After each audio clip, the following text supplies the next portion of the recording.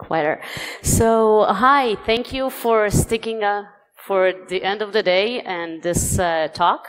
My name is Irena or Irena or Irina. It depends on how you can pronounce it. All work. I am the founder and CEO of Damsky Tech. It's my own consulting company that does security, intelligence, training, research, and consulting. I'm on Twitter, and I'm also here to talk to you and to introduce you to passive DNS. So just before we begin, who here has never heard of passive DNS? Okay, we have a few hands in the air. Who has used passive DNS in the past? Okay, nice. So basically we're going to be talking about, we'll do a very quick recap of what DNS is. We'll introduce passive DNS. We'll show a few basic queries that you can make with it, then a few ideas for research, and then we'll have a Q&A session with guest stars. So, as promised, unicorns and ponies all around. So part one, quick reminder, what is DNS? So the DNS is the domain name system, and it was invented in 1983 by Paul Mokopitris. So it's not a domain name server, so when someone says domain name DNS server, that's actually legitimate. Just saying. It's mainly port 53 traffic, although sometimes you'll see it in other ports. It's mainly on UDP, but although sometimes you'll see it on TCP. But for the scope of this talk, we'll just talk about 53 UDP. Basically, a DNS resolution starts from a stub resolver on your device and goes to a recursive DNS server that goes to the root servers, asking them where your servers, where your domain is located, and so on and so on. So instead of trying to explain this, I'll just do an example. And so we'll do my script. Sorry, I don't really see what I'm writing, so basically I'm trying to do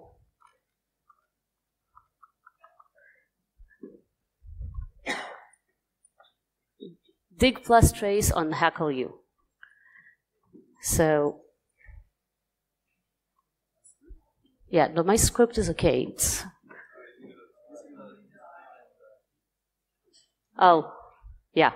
It's not okay because I can't see what I'm writing, so sorry. Here? More? Yes. No.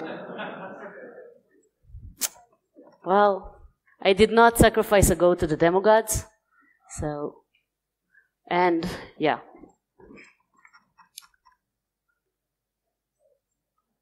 Is that the end? .py? No.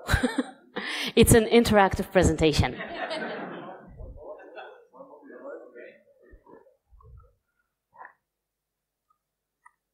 No. Essay. Oh, yes.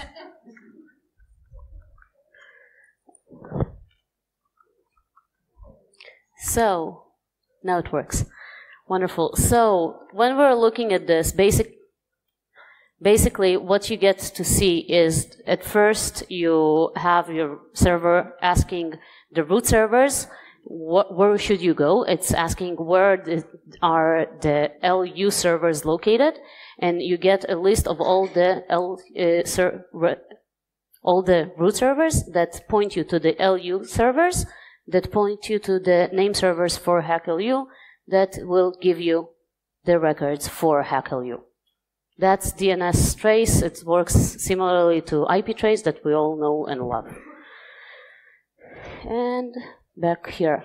So the most common DNS records, the ones that are relevant to this talk, are the A and quadruple A records that map you from a domain to an IP address, a CNAME, which is a canonical name or a redirect, NS, the name server record, MX for mails, PTR, which will be a reverse lookup from IP to domain and instead of domain to IP, text, which is whatever you want it to be, it's a text, and RRSig is the DNS sec signature. The only reason I'm mentioning it here is because you see it, and the clutter that you see between different servers, it's basically the DNS sec signature. There is a whole list of different DNS records that you can look at on the Wikipedia. There are a few dozens of them. Those are the most common ones. So that's DNS. Pretty simple. We all use it. We should know how it works. Passive DNS. So it was commonly agreed upon by people that it was invented in 2004 by Florian. And it's basically a historical database of DNS resolutions. So every time that someone does a resolution on a domain name, a passive DNS sensor can record that information and store it in the database. It's collected using multiple servers or sensors on the internet, and it's collected passively. So basically, the passive DNS database does not issue its own requests. It does not issue its own queries on domains, but only records queries that someone else has already done. So if no one will access a domain, that domain will not appear in the database. Another option of creating passive DNS is basically by scraping zone files. It's not that common. It's something that's available, but almost no one does that. And it's very important to remember that since the data is collected using sensors, the location of the sensors matters. So if I have a sensor in Israel and someone else doesn't have a sensor in Israel, they will not get information from Israeli clients. So it very much differs where your database sensors are located. So when you're going to query different passive DNS databases, you'll get different passive DNS results. Makes sense. You can get passive DNS from multiple vendors, and this is a list of them. Some of them are commercial, some of them are research pro, and you can get specifically data from those different vendors. And for example, NatLab will give you data that is more related to Chinese traffic, because they are a Chinese vendor and most of their data is collected there. VirusTotal builds their passive DNS database from malware traffic.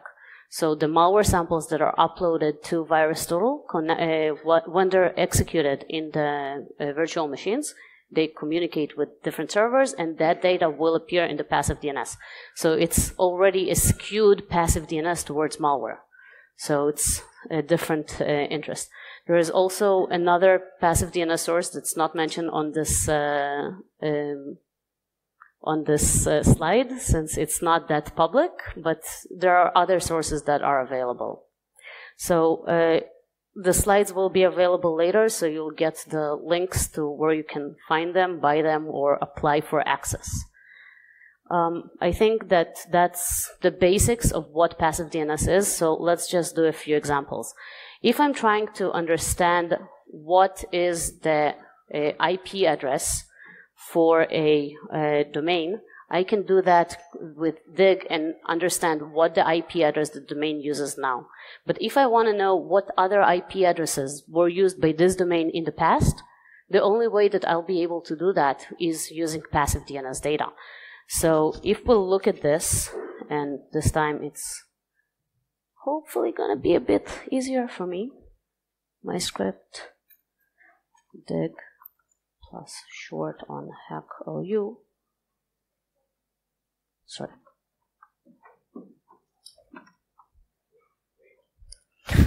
Sorry. Boom. So basically, the IP address for Hack.lu is 188.65.220.925. That's the current IP address right now. If we want to see the address for that it used in the past, or all the addresses it used in the past, we can run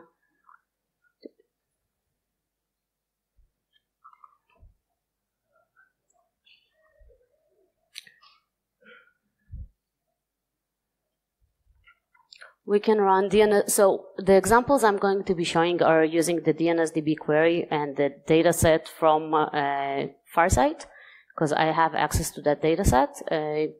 This script is available on GitHub. There are other tools that are available and are better, but this is the one that I've been using for a while, so it's easier for me to use at the moment. So our set on Hack.lu. I probably meant yes. So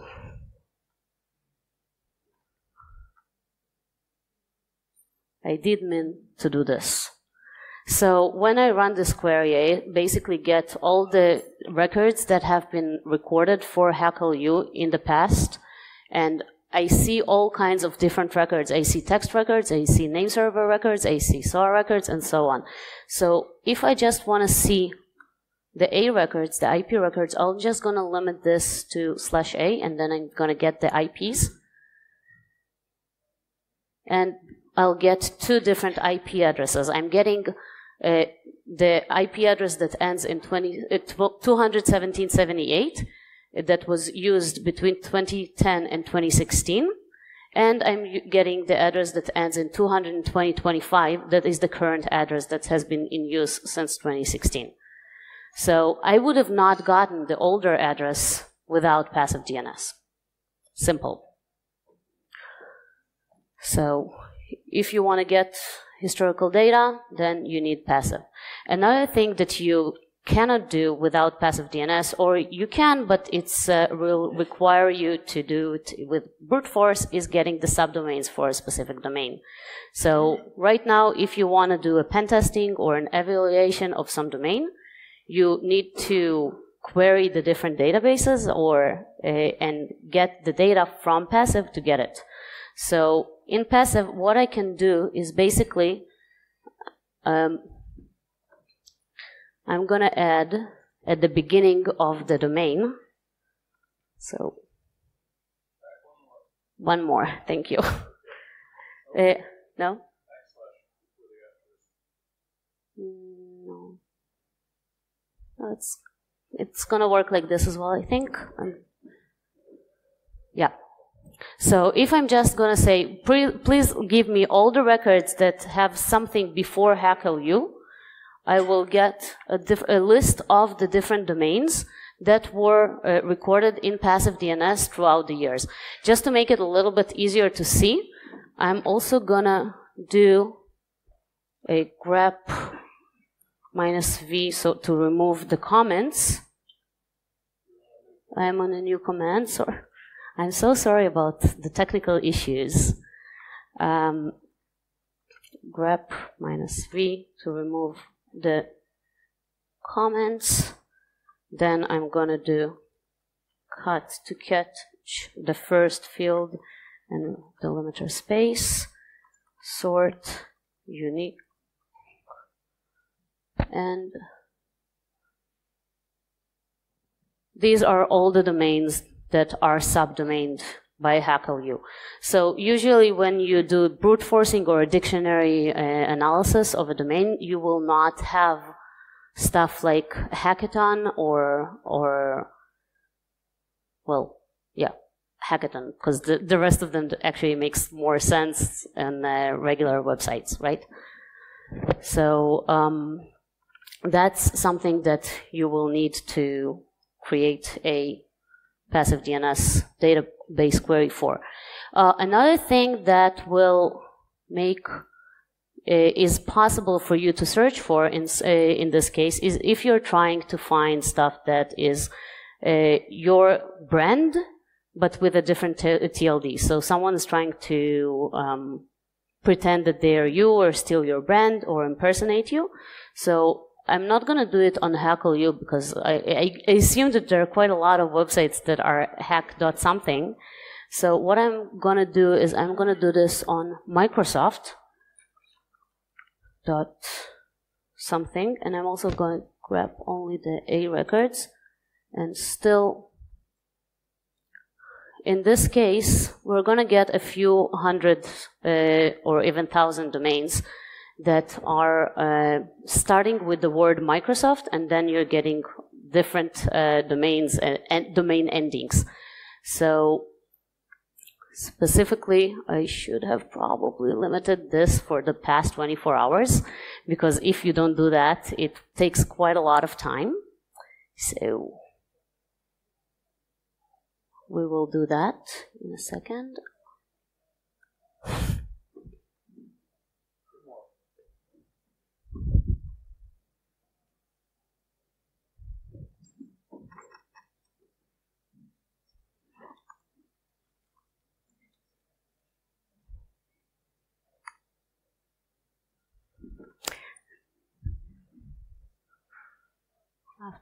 Yeah. So it's going to be a little bit faster than the original query that I started. Usually in 24 hours, there are about 7,500 different domains. 7,500 different domains that start with the word Microsoft. As you can assume, most of them are not Microsoft related. Most of them are some sort of scam that's using Microsoft as a sub-label. So we'll see it in a second once it finishes. Sorry. Internet connections are fun.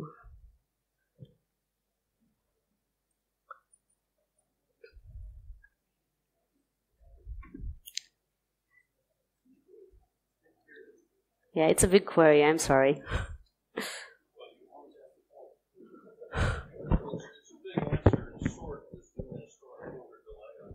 Yeah.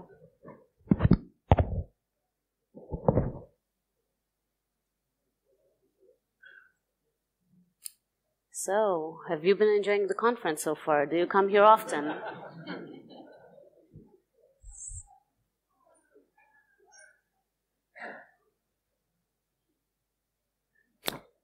Anyhow, I'm going to show you that I have a slide for this. I did not just decide to run a query in the background, but I actually had a slide for it with the so while this runs, we'll continue. And so some of the stuff that we can do is actually, so we can do some research. So for example, we can find malicious domains or scam domains or do some phishing analysis. And to do that, we can start again from a keyword that we will want to begin with. So it could be Bank of America or Apple ID or Microsoft as an example that we've already started with. And once you start from one of those words, you already have a data set that's interesting enough to be potentially related to phishing or some sort of malicious scam. So since this is a pretty long query, usually you want to limit it to 1 week or 1 day. And we've seen why. And one of the limitations that are also a limitation in this case is that you should probably use a joker only on the left or the right side. So you could do it on both sides, not specifically in this tool by the DNSDB query, but there are other passive DNS databases that will allow that, and it will actually be a much, much longer query than even the one that we're running right now. Because if you're running a joker on both sides, that's unindexable. So you would like to run that data and run some filtering on it, and we've got results. Amazing. So you would probably, even from here, you can see that some of the domains that we have, for example, this one over here, Microsoft ZA apps, whatever, it doesn't seem like a legitimate domain to be in the internet. Not to mention other stuff. Yeah, so Microsoft XP mode download for Windows 7 driver fix for Windows7.com. It does not sound like a legitimate website. But it might only be my perception of what is a legitimate website. So you can play with the stuff that you've grabbed from here, and you can, again, grab and filter on other things in this type of output. So, for example, there are things that should never exist in domains. Again, those are my personal assumptions, so you can argue with me, but I do not believe that any domain should ever have a label that says .com-something. So if I have a domain that's, that the domain goes microsoft.com-maliciouswebsite.something.com, it makes me queasy because it makes me feel that someone is really, really trying to make the person who's looking at that domain wonder why is he, like, that domain is there just to confuse people. There is no other reason to have a .com dash domain in any normal circumstances. So if you filter your domains on that, if you filter your domains on, for example, combinations between ASCII letters and non-ASCII letters, that's something that's usually not a common thing to happen on in domains. It's more common in domains that are in the Far East. So, for example, in Japan, you'll have Japanese characters and Latin characters on the same domain name, but it's not common to have French letters within a English domain. So, for example, if you have the E with the apostrophe on top, or with the thingy on top, inside of an eBay, it's a definite homoglyph that's there only to confuse people. So if you suddenly see a Microsoft with an O with 2 dots on top, or an I with the 2 dots on top, like the naive I, that's something that shouldn't be happening. So those things, you can, again, look for them in the passive DNS and find those types of typo squats. You can look for typo squats that are a little bit easier, stuff like VV that's used instead of a W, or an RN that's used instead of an M. So all of those things, again, they're there to confuse people, and when you look at it quickly, you might not even notice this. So on these domains, you can also try and filter on stuff like suspicious TLDs. So domains that are, FQDNs that are registered under .preview and start with Microsoft.com are usually not Microsoft.com domains. Those are domains that are, in most cases, and I've analyzed quite a few of those domains, are all malicious and are used in different scams. So, just saying, highly subdomain stuff. If you have domains that have more than 4 sublabels, it just doesn't work. If you have a domain.com and then you have one subdomain under that domain, that is something that is very common. If you have 2, that's not very common already. It's not something that people use in normal life. If you have more than 5, that's like really on the malicious side. The ones that have more than 10 fall into one of 2 categories. It's either I've never seen this not to be malicious, or it's someone wrote a script and it failed. So usually if you try to, and I'm not going to do this because it's taking quite a lot of time to do the demo and the script to run it, so, but if you count the number of labels within a domain, and you only look at the ones that have more than 7 labels, for example, those are probably all of them going to be malicious. Then, again, as I said, you can grab for .com in the middle of the domain name, or you can grab for .com dash, or other TLDs and stuff like that.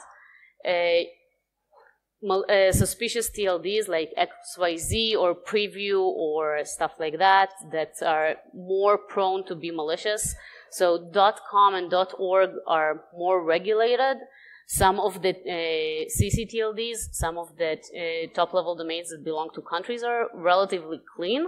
Some they seem to only exist for malware, like, for example, the .cc TLD. It's actually a country code.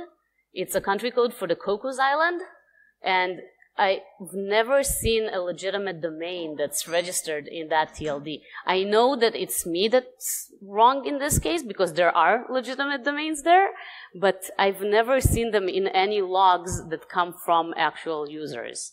So, yeah.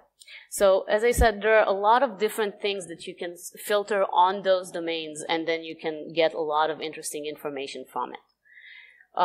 Another example that you can search using passive DNS, and it will save you a lot of time. So if you're looking at malware that uses DGAs, so DGAs, domain generation algorithms, are malwares that generate a big list of, or a large list of domains on a daily basis usually, and then only one or two of those domains are actually registered by the malicious actors to communicate with the malware samples themselves. So a lot of time, those domains are changed on a daily basis. To block those domains in your DNS firewall or in your infrastructure within your organization, you'll need to reverse engineer the malware, figure out all the domains that will be created on a daily basis, and then you'll have to introduce all of those domains for today, yesterday, and tomorrow into your rules to block them. So instead of doing that, you could follow up for a few days on the domains that are actually resolved, find out what the name servers are actually used by those domains, and then you can block those name servers from being contacted by machines within your network. So that will help you, because instead of blocking hundreds and thousands of domains, you can actually block 1, 2, or maybe 4 different name servers. If you'll actually do a reverse query on a name server, you'll see that a lot of times you'll see multiple malicious DGA domains that belong to that name server after you found it from an initial DGA domain. So again, I could do this example. I'm kind of don't want to do it because it's going to take quite a lot of time, and I'm sorry, I don't want to waste all of your lives. But instead, what I'm going to do is I'm going to invite a few people who's been working on passive DNS for a long time, and we can do some questions and and see what just Q&A on passive DNS. I'm sorry, this was supposed to be a more interactive presentation. Well, yeah. Yeah, it was. Not always you get to tell the presenter where he needs to print stuff. So I would be really happy if Aaron, Alexander, and Paul will join me on stage. So, again.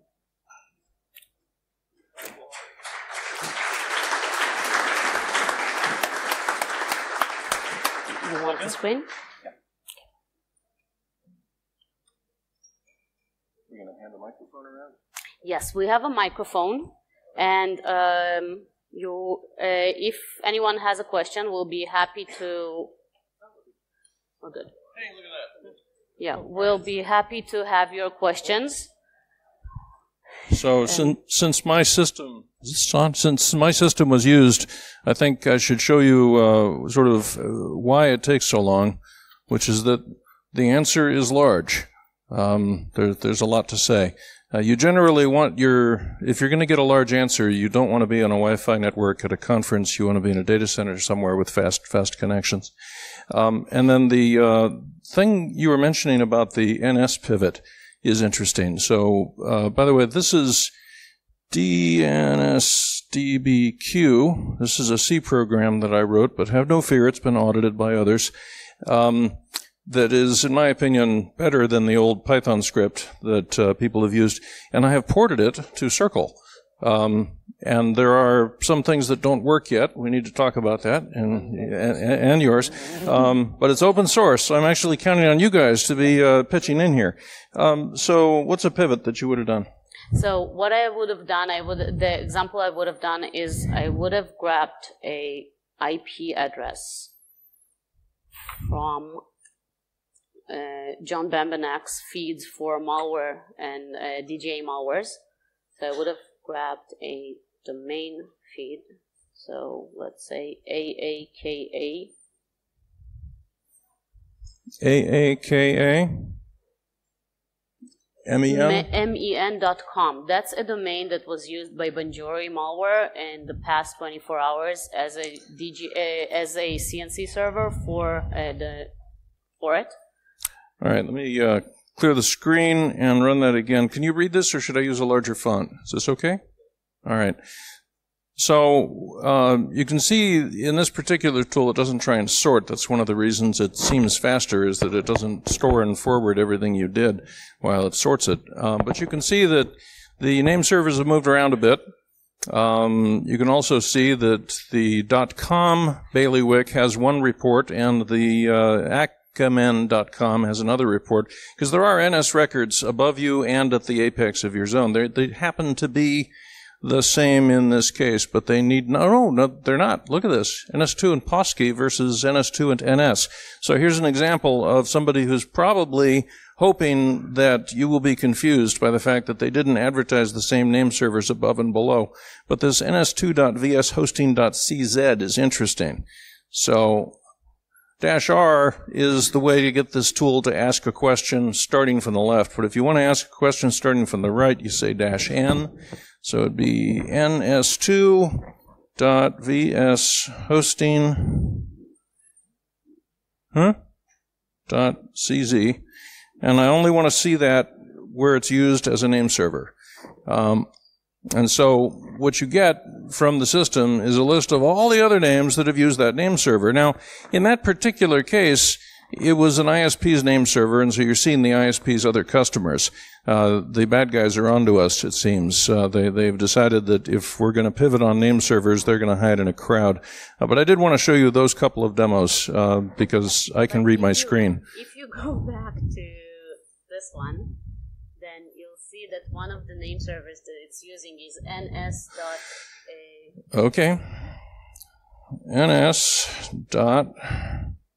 All right, let's pivot on that one. Fairly often, if it's got its own name in the NS record, it was a bespoke name server, and will not be usable as a pivot. Unfortunately, but a lot of times what happens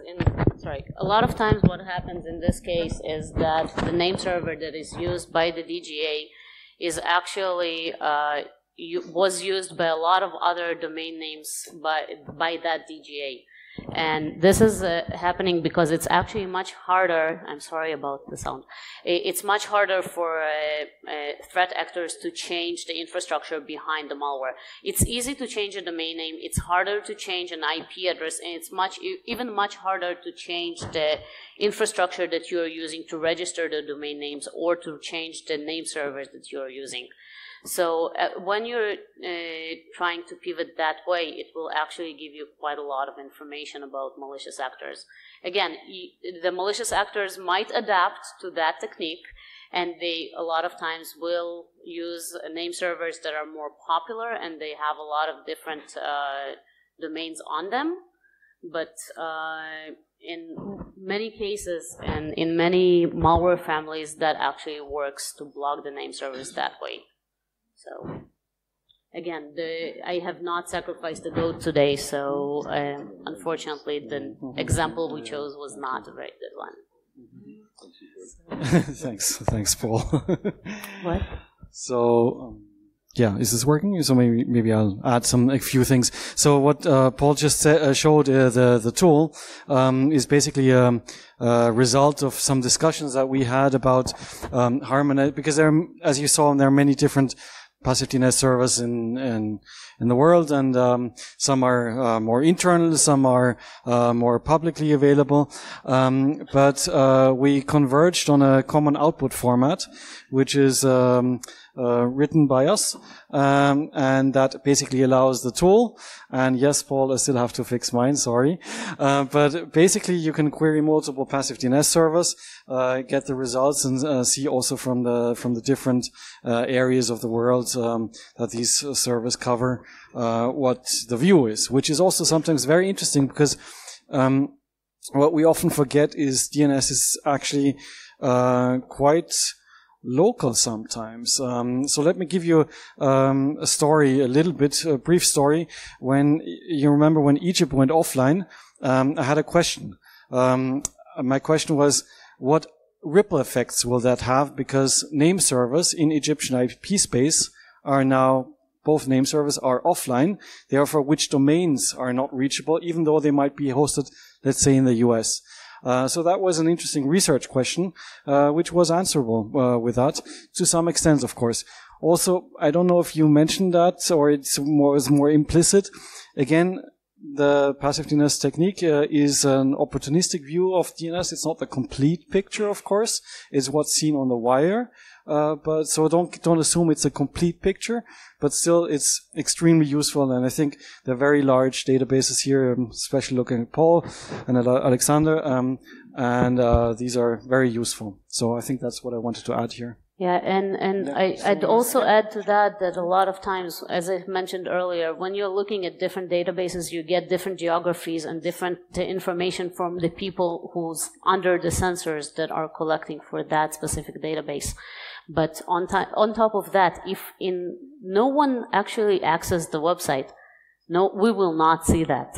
And it's a question. If I've registered a website and no one ever surfed to that website, does it exist? So in our database, we import zone files from everywhere that allows them to be exported. But we mark those as having been seen as in-zone files so that they don't appear to have been active on the wire. This is the Java example, not Java, JavaScript, JSON. So the JSON is the native output of the server, and it gets converted by the tool. So if you're tired of running awk to tear DNS results apart, as Irena was doing, your code is going to speak JSON and will do whatever you want with it. This common output format has been in production now. We've been working on it for 3 or 4 years. There's an internet draft that has been stuck for a long time because we don't talk enough. There is a... I already told them. There is a special interest group at FIRST where perhaps at the annual meeting in Scotland we will appear and give a status report. And hopefully the status is that the RFC's been published. But this schema, this JSON schema, was originally developed by Robert Edmonds, who developed the first passive DNS database for Farsight, based on a lot of work that was done by Florian Weimer, who was mentioned earlier. But I just want to say this, it works better if you can use one tool to access all the systems that you want to access instead of saying, oh, it's that guy's, I have to use a web page and scrape it. No, don't do that. But even though that works better, don't let that tempt you to put the results in a blender. There are people out there who think that nothing is worth anything until it's been aggregated, and they want to get all the answers from all the systems and dump them into one big answer. But that will lead you astray. As a researcher, you need to know what was seen together in certain time blobs by certain groups of people. And if all you see is all the gravel in one truck instead of the rocks it came from, then you will be lost. Yeah, maybe I would like to add something about passive DNS. So it looks like an old technology that, existing for ages and so on.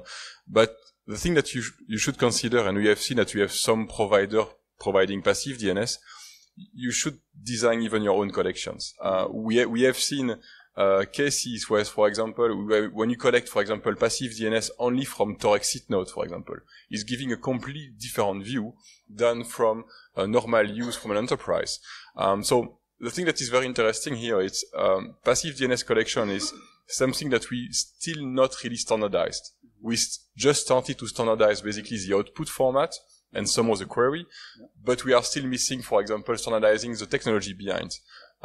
So if you have more people building open source solutions or even software or services regarding passive DNS, you could build new idea. And one of the ideas that we are working on right now is maybe to build an alternative WHOIS record from the passive DNS. A lot of information is basically in the record names that contain information about who to contact, even contact point. For example, in the start of authority part, you have such kind of information. So it's full of opportunities. So even if it has been invented in like 84, whatever, it's still useful. So it's very interesting on the long term for research and security research. And I might want to add here as well, if you decide to have a local server or a sensor in your organization, there's a really, really good use case for that as well, which is, for example, you have a malware domain, a C2 domain. You just want to know if somebody in your organization resolved that. You can do that in many ways, but, when, in what time frame, and so all these questions can be answered. It's pretty interesting, and I think we can say talk to one of us to get, going. I think all three of us represent systems that will give you API keys if you ask. I will make sure you're not planning to make commercial use out of it, because in that case I'd like you to pay. But if you have a non-commercial intent, I believe all three of us would give you a login. Just send us email. But I think we should do some Q&A.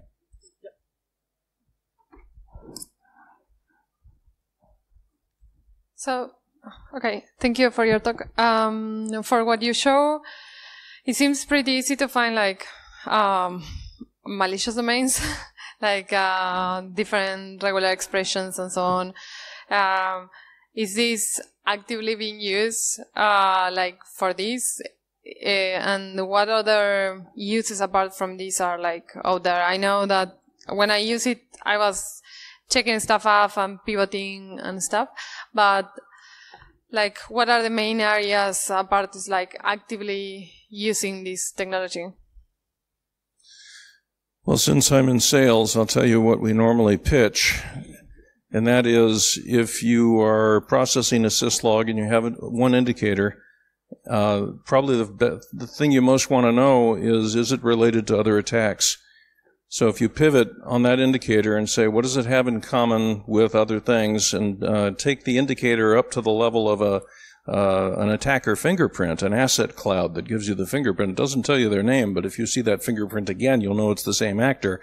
That by itself is probably the single most common use, is to actually use it in defense rather than in research. Maybe, it's really a Swiss Army knife. So it has multiple use cases. Another one would be, for example, there's a malware domain. It was taken down, but you got a report that somebody in your network is infected. You don't have the IP address anymore because the domain is down. Now you have it. Now you can look at your net flows, whatever. You can find the client, clean up, done. Yeah. So another one could be from an red team perspective. So when you're trying to analyze or understand a target for example, for pen testing, and you're trying to collect information or intelligence about some domain, you can, as I showed earlier, you can find the different subdomains that are available. And for pen testers, that's actually it's an asset, I'd say. So that's another use case that's very, very different from the regular blue ones. So, anything else? Anyone? Hi. Did you try using it for DNS poisoning detection? DNS poisoning So, yes, we can do that. Basically, what happens? So, another example that I haven't showed, and it's a very common use for passive DNS. But when you see for example, fast flux domains. So fast flux domains are domains that change their IP on a very, very short TTLs. And then they have a few domains or maybe few dozen domains that change their IP almost every query you make. So it could be on a TTL of 60 seconds or maybe on a TTL of 0 seconds. And then every time you query it, you'll get a different domain and then, a different IP, and the domain will move. So it's very similar to this case. If I'm seeing multiple IP addresses, I can catch I can catch a fast flux attack. But I could also see that I'm usually seeing one IP address and suddenly I'm seeing a different one. And then why is that happening?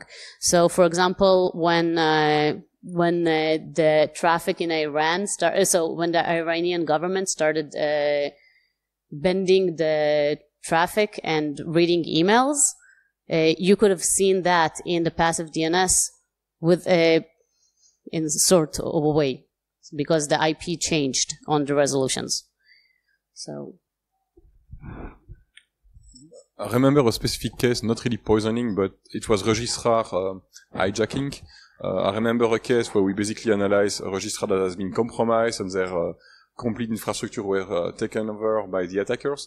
And the only way to figure out when exactly the attack started was not using their logs, but was to figure out when the first scene of the record they modified was basically used. So it was a very interesting thing that you get timestamp that was basically used for forensic analysis. Or, for example, you could imagine you're reversing something, you have a DGA algorithm, you find some domains in there, just check where they're resolved, where they're victims. I have a question for you, Paul, because here, hi. We discussed yesterday with Aaron whether newly observed domains, as you noted, are part of Farsight's service or commercial services. Can they actually be observed as part of passive DNS data because of, to some extent, that crawlers at some point start also receiving the zone data? And how much would that take? How long? So the database I've demonstrated today is what makes payroll and paid for my airplane ticket to come here, but it rests on a real-time foundation. Because you have to understand that a newly observed domain is only new for a short period of time. So the database is essentially timeless. We have timestamps, but it doesn't live in the now. If you want to live in the now, you don't want to have a query response system. You want to feed. And there is a feed called newly observed delegation points. Believe it or not, there are about 3 new things sold by somebody like GoDaddy to somebody like us every second. So it's about 150 to 200,000 of them per day. And then the longer names, not that you buy from GoDaddy like example.com, but a longer name like www.example.com that you'd talk to a sysadmin and say, make that for me. We're seeing between 100 and 150 of those every second that we have not seen in the history of our database. So to do the type of research I think we should be doing on these, because most of them are crap and they're created by people who hate us and want to steal our stuff, we need to be looking at that, finding the diacritical problems, finding the alphabet changes in the IDNs, finding com dash and saying we gotta put a person on that one because that's got our name and com dash, and that's sort of double doom. That is all a real-time thing, and we have not set up any demonstrations for any of our real-time systems. We've only shown you the databases today. But it exists. So there are some nice metrics on that stream. I wanted to actually talk with you about that. So we should talk more, exactly. So let's talk on the stage. Okay. So I did some metrics on that and some, there's some nice, how many characters are changed, Levenstein metric, etc., on the stream, which is quite interesting. So you can actually detect quickly, let's say trademark, I don't like that example, but anyway, typos of a domain, etc. You can detect that quite easy. I want to explain that although Aaron has his own database, he also has access to ours and to our real-time streams by virtue of, I guess, a blade or a VM or something that we've made available to him. And that is, to me, where all the cool stuff is. 3 items per second is the limit of human perception. If it's more than that, you're not going to read it. So if you leave a tail -f running on that particular service, it will mesmerize you. Hi. Would it be possible to run an additional example for another Luxembourgish website, if it's possible? Non-English, yes, but not with this tool, because I don't know how to type that. XN minus. If you know the way to do it, yes. But, I mean, just... All right. What we wanted to... What? Oh, God. No, I'm fine. What have you got as an example? What can I look up? Maybe police Luxembourg? police.lu? It'll still have weird characters in it. I have an idea. What you can do, go for example to a different tab. Go to dnstwister.report. So a dnstwister.report is a DNS-twist is an algorithm that allows you to look at changes to domain names. It's on GitHub, the original code, but there is this website that you can play with. So if you put the domain, so we said police.lu. So let's see what other domains are out there for police.lu. No, it's still thinking, I think. It's working on it.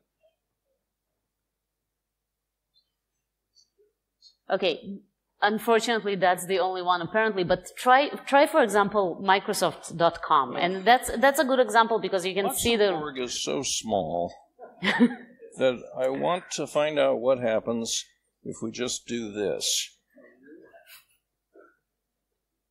So we should be able to find, we're seeing a bunch of SOA changes. That's stupid. Let's look for the NS records instead. So as you might imagine, this command line thing is what we all love to use, but this web thing is what the customers like. So, but there should be, mx.mx.mx. What in the hell is going on there? Okay. Yeah, remember I said that anything that has way too many domains, it's either that should not exist or someone wrote a bad script. So that the second option. So ideally, we should be able to see. Do you have IDN subdomains in .lu?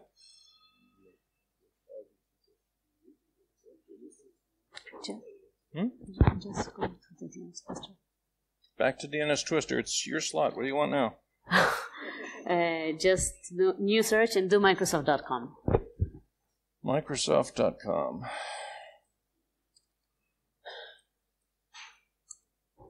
So in Microsoft case, it's a little bit more popular for people to try and scam it. So there are a dozen domains registered with Microsoft A, Microsoft B, or Microsoft without the I, or with addition, substitution. Bit squatting would be changing a letter. Sometimes you'll have stuff a little bit further. You'll have homoglyphs. That's what we're looking for. So for example, you have...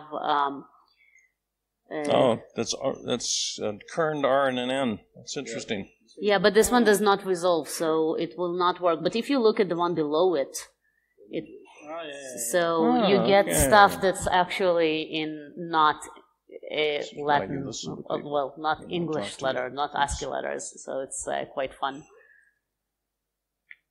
So take the one with the accent. Are you sure that my website is not going to do the right thing if I give it UTF-8? You should know better. I would be happy to see it break. It's actually doing the right thing. It actually worked. Yeah. Amazing. So I don't know how to do this in ASCII on the command line, but I know how to make the website do UTF-8. Yes, if you're doing this kind of thing, it works. But frequently you don't want that, because it's a pain in your butt. So if you go back, look at the same data without that option turned on. No, don't translate the page, you idiot. Then it will leave this raw XN stuff. Yeah, even Chrome does not believe it to be English, so... Well, but just the same, this is what's on the wire, but since it can be represented as UTF, some tools will let you enter it that way, or display it that way. And because of that, it will make people who do not pay a lot of attention click it.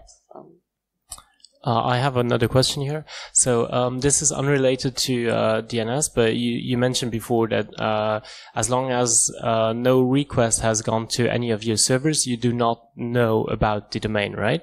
So I have talked to a few people here at Hack.lu, which is CT logs, certificate transparency logs. Now that certificates like TLS certificates are free from Let's Encrypt, a lot of phishing sites are doing that. So you can actually, like, just by looking at the streams of new logs coming in, you can see new domains popping up before they actually have sent out any emails. So this might be something that is interesting to look at. Yeah, you have even some passive DNS collection that are basically just resolving everything in the X509 certificate, so all the distinguished names, canonical names, and so on. Yeah, but that is only going to catch all the ones that you've ever touched. So if you have touched one that has more than one common name, then you're going to know about it. But if you use Let's Encrypt to have one certificate per subdomain, you will never find it. One thing I want to add here is that this is essentially trying to be quiet. That's why the word passive is in the name. We've had a number of different researchers say, oh, this newly observed domain feed is wonderful. I'm going to make a query of every name I see there every 24 hours to watch it change. And I'm thinking the bad guys are running the authority name servers, and I don't necessarily want them to know what I can see or what you can see. So, you know, passive really is a way of life. And the idea of a certificate transparency thing is strange because although it will expose a domain name, it won't tell you the content. You would have to make a query to learn it, which I won't do. And we've been told to shut the hell up, by the way. You have. There's people queuing up to do their lightning talk, so you can find these people around. You can ask them more stuff. You can do deals in the bar, I'm sure.